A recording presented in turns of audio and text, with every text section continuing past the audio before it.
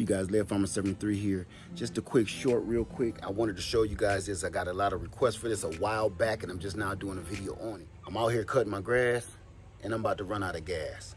So my tractor takes a 3-gallon tank.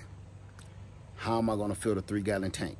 Either you can keep dumping other gallons in and making a big mess, or you can use this. So this is the Duramax pumping station. This really works really great. 14-gallon tank that everybody was asking me about during the gas crisis. So what you do with here, you fill this whole thing up, 14 gallons of fuel, so you don't have to worry about it. You lay it on its back like this. Now you have 2 shutoff valves right here. Both of these valves need to be in line with the hose. If you open that one up, turn it, now that's open. Open this one up, a secondary, now that's open. Now the fuel can flow freely through the tube. From here, you want to stand it up like this. Okay, it has wheels so you can pull it all around with you, and it has a pumping handle. From here, I'm going to show you how this works. Okay, you can do this 1 or 2 different ways.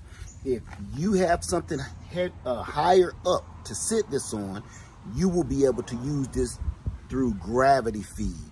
Okay, if this is higher up than this pump is, wherever you pumping to, the gravity will catch it and you won't have to pump it. But this is 14 gallons of flammable fuel. I suggest to anybody, do not do that. So this has a feature in it that works just as well to me and just as fast. And I'm gonna show you that right now. First thing we're gonna do is take our pump and put it where we're going to put it in, whatever can or reservoir we plan on putting it in. Make sure your engine is cut off. Now, right here we have a vent. That vent lets the air flow through this thing. See how it's sucked in right now? Because I've had the vent closed. So we're gonna open that and you should hear it breathe. Watch it inflate. Now that we have our vent open, make sure again, we have our valves going in the line of the tube. They're ready to flow. So now what we do is take our pump station, and there's a safety notch behind here. We're gonna push that in, and now we can pump freely. So this is what we do. Just keep pumping until the fuel catches up. You can see it now. Now we're cooking with gas. So with each pump, you're gonna get gas with each pump. So you don't have to pump it fast, because the slower you go, the bigger gulps of gas it takes. So this is how it works. It's literally a pumping station, and it will have this tank filled up in no time. Okay, I'm about full now. The best part about that pump is there's no mess. Usually you got a big mess around here and splashes all over your engine that could be a hazard. With that pumping station, it's just like you going to the gas station.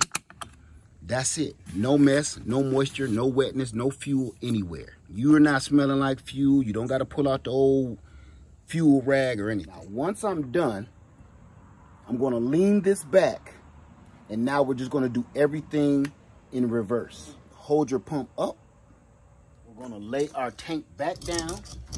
I want to hit the pump on here so all the fuel runs down the line and back into the tank. I even like to lift mine up in the air. Okay, just like that. All the fuel clears out the line. Now we're going to close the valves. Pick it back up. And it's ready to store again. Just like that.